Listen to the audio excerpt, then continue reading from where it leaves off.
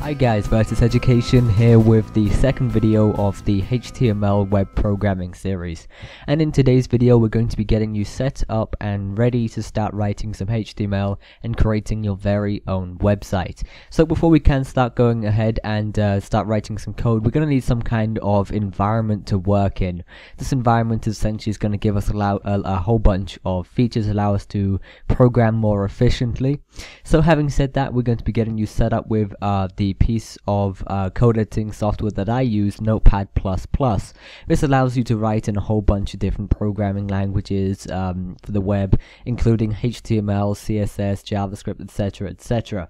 So this also gives us a bunch of features to make it all easy and ready. So let's just go ahead and download it. So if you want the link to Notepad++ directly, just go ahead and go into the description on this video and you will find it. Or alternatively, you can just go into Google and type in Notepad++, as you can see I have done here.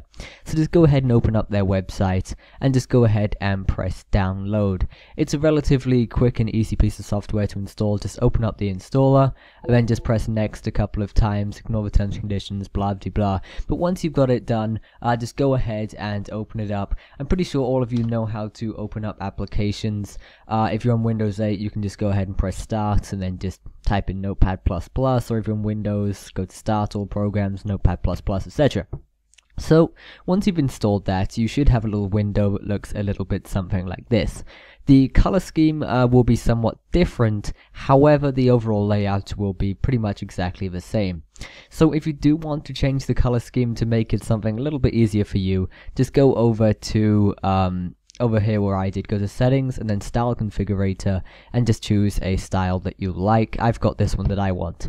So now we've got this, we need to get you set up and in a place where you can actually make websites with ease. So right now you just got a place where you can actually type your code. However, when you're typing your code, you will not be able to see what you're doing. So having said that, I like to work in a sort of split screen mode. So what I do is I drag the text editor over to the right hand side, and then I have like Google Chrome with the website open on the left hand side. So to do that, let's just go ahead and create a new HTML document. So by default you have a little new tab here and you can type your code in. So once you've done that, you need to define the language which you'll be typing in. So if you go over to language at the top right hand corner over here, you can choose from a whole bunch of languages. All of these are labeled alphabetically so you can find it relatively easy. So for example, if I wanted HTML, just go to H, then just over to HTML. If I want CSS, I can just go over and then go to CSS down the bottom here. So let's just go ahead and make that a HTML document. So once you've done that, it will highlight your syntax appropriately, and also any documents that you save will be HTML or whatever language you use by default. So I'm just going to go ahead and create a quick HTML document here so you can see the preview in action. So I'm just going to go ahead and type in some text real quick so you can see it on the preview and you can see how well and quickly it updates in the way that I do it, and that hopefully everyone else be working in. Now keep in mind you can work in a different sort of workflow / environment than I do, but for the most part this is the most simple and the most easiest for a beginner. So I'm just going to go ahead and save this document now, and as you can see by default it is a HTML document. So I'm just going to go ahead and save this as test.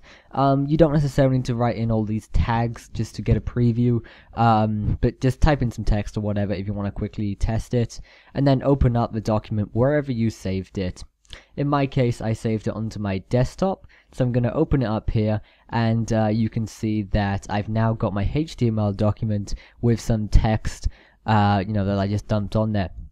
So this won't be updated live, so you need to pretty much refresh every single time that you do this. There is a shortcut to refresh in Google Chrome, that being F5. So I'm just going to quickly make a change to this document. Instead of this random face roll on the keyboard, I'm going to type in hello world. Then I'm going to press Ctrl S to save, and then I'm just going to quickly refresh this by pressing F5, and boom, it has updated. So hopefully now you should be at a point at which you can quickly and easily write code in HTML and preview it. If you didn't quite follow along or don't get to the point where I am, just go ahead and rewatch it. But if you just want to recap a few things, just make sure you create your new file, go to language, make sure you check the language that you want to use before you do anything else. In this case, it's going to be HTML. So that's pretty much everything for this tutorial. Thank you for watching. Comment, like, and subscribe. And don't forget to check out the next video. Goodbye.